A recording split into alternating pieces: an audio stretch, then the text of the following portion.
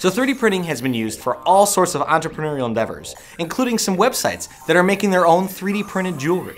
Holla!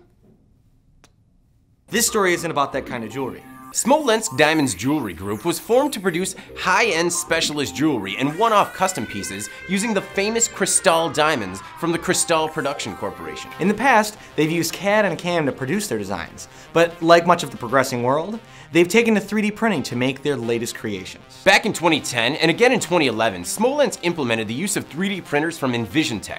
It was to create and test unique designs before casting the final jeweled product. It got interesting when the company took on the task of making a replica of the Russian Grand Imperial Crown for the 250th Coronation anniversary of Catherine the Great and the 400th anniversary of the Romanov Dynasty.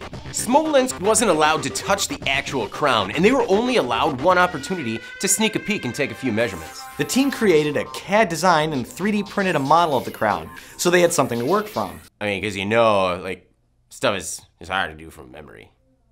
It's tough.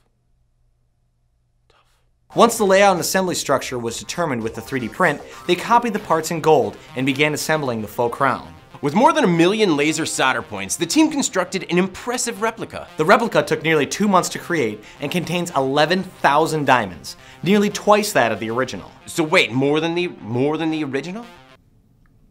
You know what's worth more than either of those? Captain Planet replica rings.